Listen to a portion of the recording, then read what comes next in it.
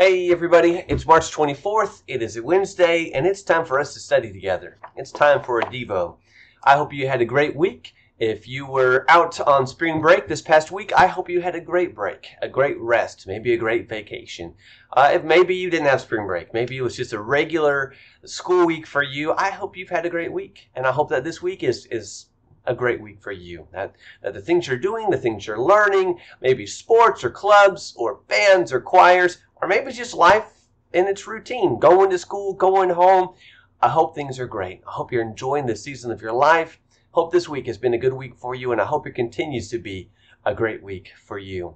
We're going to talk for a little bit about what we studied this past week in our family devotionals, in our readings. We are talking about the book of Proverbs this next couple weeks. The whole quarter is on the wisdom literature, Job, Psalms, Proverbs, and Ecclesiastes. But in the next little bit, this week and the next week, and I think the one to follow, we're all going to be in the book of Proverbs. And this week's study on the book of Proverbs centered around one idea, and that's the concept, the subject of purity. Do you know what purity means? How would you define purity? Sometimes we define words by what they're not. So purity, sometimes we say, well, purity is anything that's not stained. It's not soiled. It's not dirty. It's clean. Until we talk about purified water. Well, it's free from any of those kind of germs and contaminants. It tastes good. We think about a pure white shirt. Pure, clean white. White as snow. No spots, no stains, no dirtiness, no dirt or contaminants on it. It is pure, clean, and white. God wants us as His people to be pure. And so Jesus said in Matthew 5 verse 8, "Blessed are the pure in heart, for they shall see God." And so if we want to see God, if we want to become more like God, then we're going to be pure in heart. And what we read this week in our devotionals, our weekly devotionals, walked us through the subject of purity. So I wanted to share some thoughts I had with you relating to what we studied and what we read. And I hope it'll be just a good time of just kind of reminding and refreshing and reviewing some things we talked about and we read, the things we went through. So, purity. Free from stain, free from soil, free from things that are dirty and contaminating. That can be true of water. It can be true of clothes. It can be true of our hearts and our lives. Hearts that are free from sin and evil. Things of the world that just make us think bad thoughts or to speak evil words. Pure, clean, godly hearts. Now, where does it all begin? Have you ever had in your house something that really smells? Like it stinks, maybe in your room. Haven't cleaned your room in a while and it stinks. Or if you have a car like mine with little kids, sometimes things get thrown under the seats or things fall in the little cracks on the sides. And then like after a while it starts stinking. You smell. Oof. And so you get the Febreze and you spray down your room and you spray down the car. And it works for a little bit, but then boy, that smell comes right back. You know what you have to do? You have to locate the stink. You have to locate the source of the stink. What is stinking? And so you go under your bed and you're ripping around and you look through the car and finally you find it. Maybe it was a thing of food that didn't get put away, or maybe some dirty clothes that haven't been washed in a long time, but then you found it. And once you find it and you get rid of it, or you clean it, things can start to smell good again. Well, where's the source of our thoughts? Where's the source of our words and our actions and the way that we live? Did you know that in the book of Matthew chapter 12 and in Matthew chapter 15, Jesus twice says that it's not what we put in our bodies that contaminates us. It's what flows out. Not from our stomachs, but from our hearts. The heart is what determines what we speak and what we do. The heart is who we are. The heart is essentially our thoughts. Solomon said, as a man thinks, so he is, in Proverbs 23 and in verse 7. So evil and impure and wicked and immoral and just godless thoughts, will result in evil and immoral and godless living. But if we think good and pure and wholesome and right thoughts, then the odds are, the result is we will speak and live good, wholesome, godly lives. It's all about protecting the heart. You got to be careful about what you let into your heart. That's the key to winning purity, is starting with heart, guarding and protecting your heart. Who you are is found in your heart. And so you have to be careful to guard what you let in, to guard what influences are affecting and influencing your heart. One of the key things these Proverbs bring up, Proverbs 7, Proverbs 5, Proverbs 9, as it talks about the tempting invitations that will come from people to do things, to say things, to think things that we should not do. It talks a lot about the relationship between a man and a woman. God made us the way that we are. He did. And so he made us, and he made man and he made woman, and there's a special relationship that man and woman have. A romantic relationship. You've likely seen it with your mom and your dad, and there's a special connection they have. Well, within that special relationship, there's a desire. There's a desire. Men attracted to women and women attracted to men, and a desire to be close to one another, a desire to be romantic with one another, a desire to make a life with one another. But those desires have to be placed under control. Placed under control. Which means I'm not going to do things with someone else. I'm not going to speak certain words that may be rude or filthy or gross. I'm not going to think certain thoughts about someone that I'm not married to. Thoughts about them that would be inappropriate. And then even with our bodies, I'm not going to do things. I'm not going to cross lines. I'm not going to try and do things that would be inappropriate with someone that I'm not married to. I know this is a deep discussion, a lot for you and your moms and dads to get into, more than what we can do here in a simple video, but I'll tell you this, that purity in a lot of these Proverbs is rooted in that romantic relationship between a man and a woman, and there's going to be a lot of invitations you're going to get in life.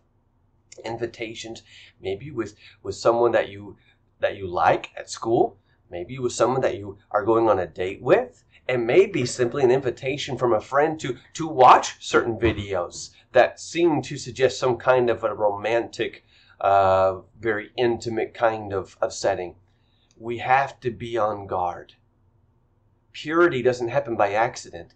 Purity is a product of our choices. We choose to be pure. We think pure thoughts. We speak pure words. We live a pure life. It starts in the heart. So much of it is wrapped up in that, and we have to realize that now. Even as a young person, you have to realize that when it comes to the relationship of a man and a woman, we have to be very careful. We have to be on guard, because there's going to be a lot of invitations to do things, to think things, to say things in that subject that we should not engage in. God has given us a special way, a special place to be able to enjoy all those feelings, all those emotions, and that's found in marriage. Well, for many of you, that's a long way off. And so we have to know now. We have to start now. We have to decide now that when those temptations arise, to think certain thoughts, to say certain words, to do certain things with someone else, that we're just not going to go down that path.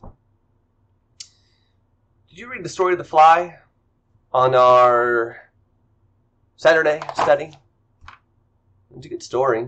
It's a good analogy that there were two flies and they were buzzing around and they came across some fly paper. Do you know what fly paper is? It's a trap. It's a sticky, sticky trap. And so there it is. And so the flies came and they went right by the trap. The one said to the other, "Hey, I bet you I could get one leg on that trap." And it says, "No, don't do that." So he said, watch. So he put it on. Oh, and he pulled, and he got it off. He says, "Hey, I bet you I could get two legs on that trap." His friend said, Stop, I don't want you to do this. Don't try it, that's dangerous. And he says, watch. And so he got both legs off. Oh.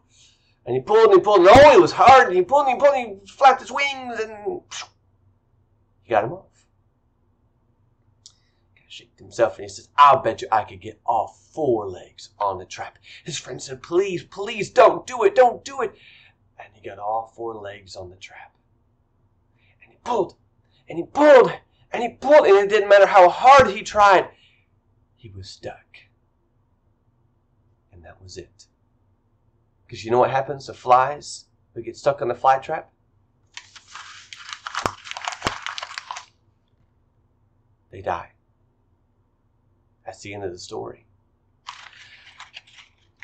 The principle is what the psalmist says in Proverbs 4, what the Proverbs says. In Proverbs 4, beginning verse 14, do not enter the path of the wicked. Avoid it. Do not pass by it. Turn away from it and pass on. Don't see how close to the line you can get.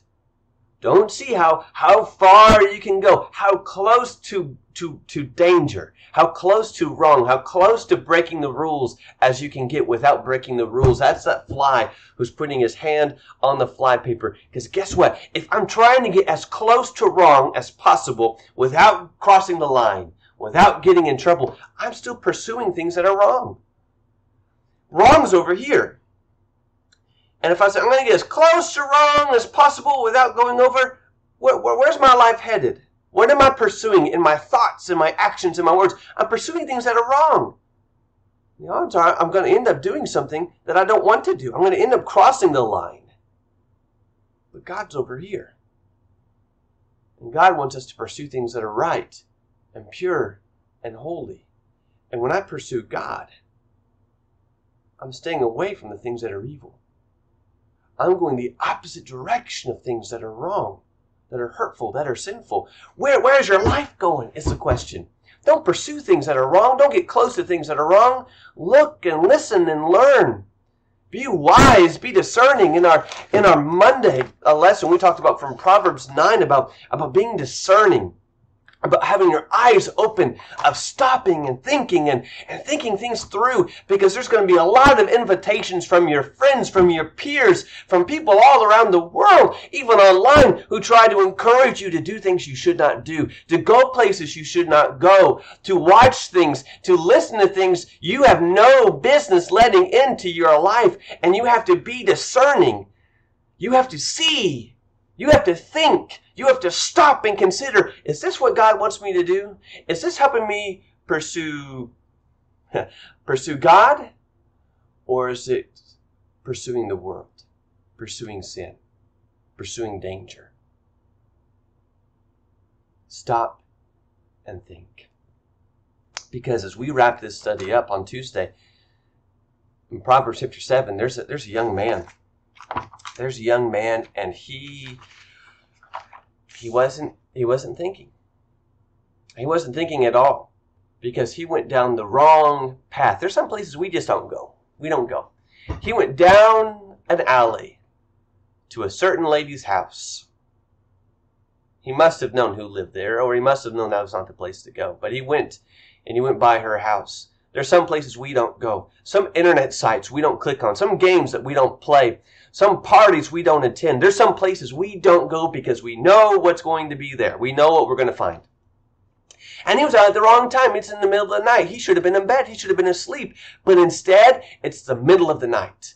It's not wrong to stay up late, especially if your parents allow it. But that's also when a lot of crimes happen, because it's dark and I can hide it and I can conceal it. And so it's dark. He's at the wrong place at the wrong time, and then she appears and she has this invitation. I want you to come and I want you to have a great night with me. And instead of turning away and walking away, going back home, he listens and he lingers and he waits.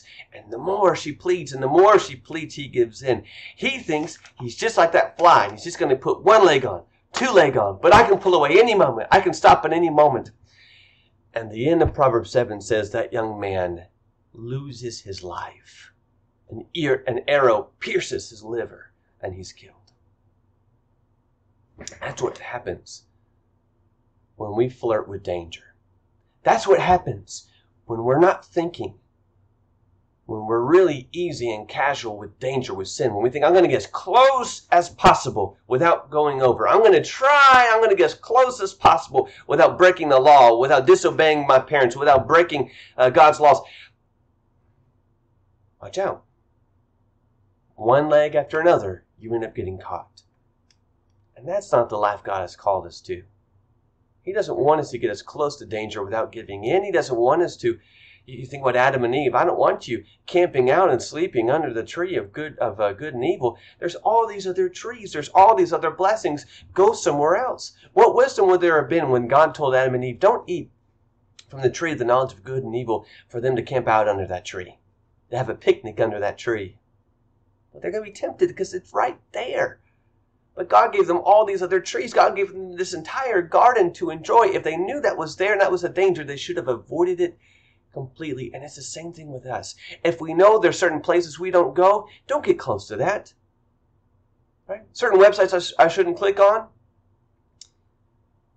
then don't get close to it. Don't follow friends who, share that website and may share something with you. Certain videos you shouldn't watch, well, then don't watch clips of that video on YouTube. Certain music you shouldn't listen to, well, don't hear clips of it on Spotify or iTunes. Stay far away. Keep yourselves from danger. Purity is about protecting our hearts. If we want to live pure lives, if we want to speak pure words, then we have to think pure thoughts, and that begins with the heart. Proverbs 4:23, guard your heart, for out of it flows the issues, the meaning, the purposes of life, the wholeness of life. I want to share something with you from this week. This whole week is about purity. Purity in our bodies, purity with our words, and purity ultimately with our life. In many ways, we start out kind of like this. We're a nice, clean, pure sheet. Nothing on it. There is nothing on this. It is as pure and bright white as snow itself. And that's our heart. And we begin, and we're just so pure. Pure and innocent and clean. That's how God made us. Pure. But then along the way, we get tempted to see some things, to watch some things, to listen to some things that are dark, that are from the world. What happens when we let that in? What happens when we don't say no to watching those videos, or no to listening to that music, or no to letting those thoughts into our minds? Well, you know what happens? A lot of people say, I can handle it.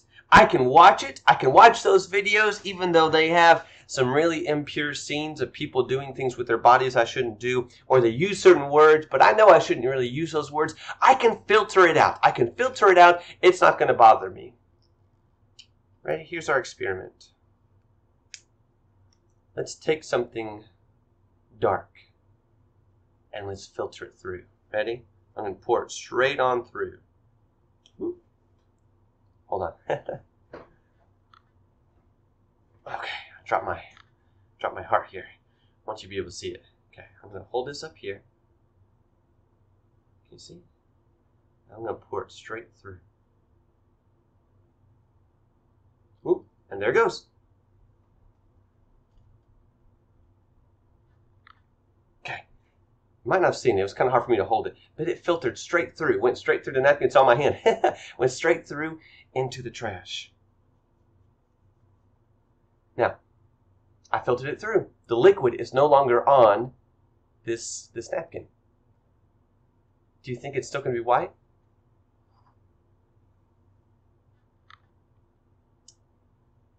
It filtered it, right? There's no more liquid. It went right through it. But it left a stain. It left a deep, dark stain on this napkin. A stain that will never go away. Not without a lot of it. It may never go away. You see, well, I can watch certain movies. I can listen to certain music. I can think certain thoughts. I can hang out with certain people and it's not going to bother me. I can filter it, and maybe I will. Maybe I'll filter it through. But every time it leaves a stain. It leaves a stain on our hearts. And it's out of our hearts that what we think, or that what we say and what we do comes. If we want to be pure, if we want to live a life that is pure, we've got to guard our hearts. We've got to be so careful about what we let in. So let me offer this challenge for this week, for the rest of this week. There's a lot of things that's going to come across your eyes, a lot of things that will come across your ears. You can't always control what you're going to see. People coming right in front of your path. You can't always control what you're going to hear. People say certain words and you can't control it. But you know what you can control? I don't have to look at that. I saw it. I don't have to look at it. I'm not going to dwell on that. I heard something. I'm going to put it right out of my mind. I'm not going to think about that. I'm not going to entertain that thought. I'm not going to keep it fresh in my mind. And the things I do have choices over, the things I watch, the videos I watch, the games I play, the things I watch on YouTube, the music I'm listening to, I get a say in that. And my goal above all things is to please King Jesus and to be pure like him. And so I'm not going to let things into my heart that's going to stain and soil my heart with the thinking of Satan and the darkness of the world. I'm going to think pure thoughts. I'm going to let good things in. I'm going to keep all the things of the world out. I'm not going to watch it. I'm not going to listen to it. I'm not going to entertain it. But instead, I'm going to fill my life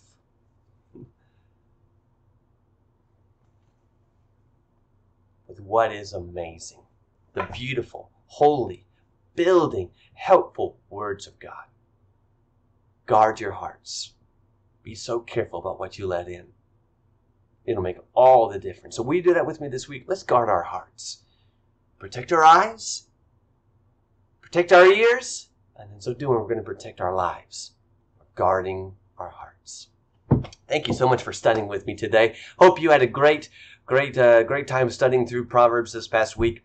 Keep on reading, keep on praying, keep on studying. Until next time, Ricky's going to take up our study this next week. Have a great week, and we'll see you again soon.